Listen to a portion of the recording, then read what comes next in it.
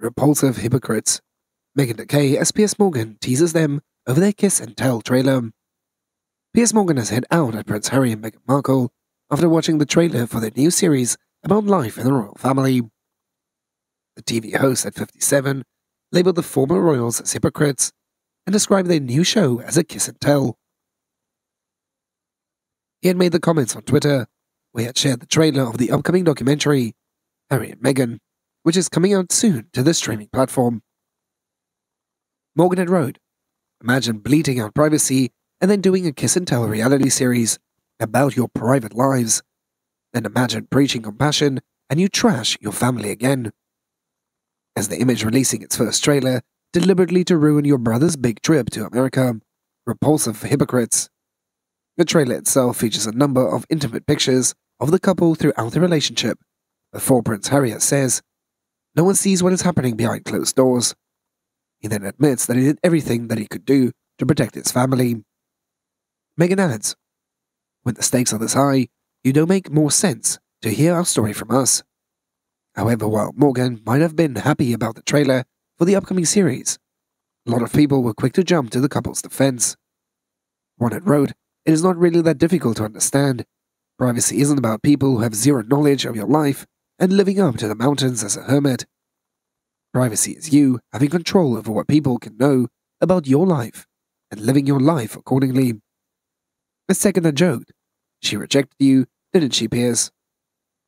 Imagine complaining about two people, yet giving their new show a lot more exposure, remarked a third, while the fourth had wrote, "Piers with the free advertising." However, some people did agree with the outspoken TV host. One agreed, writing that these two would have had more privacy if they had stayed in the royal family, instead of moving to LA and going onto Oprah, Netflix, and other outlets to constantly portray themselves as victims. "They are complete frauds. You made some great points there, Piers," agreed a second. "I think Meghan is the influence of the thing that Harry has been doing." Harry and Meghan announced they were stepping down as senior members of the royal family back in January 2020. And after moving to California, the pair then gave a sensational interview with Oprah Winfrey, where they had claimed that a number of factors prompted them to leave, including the alleged racism and privacy concerns.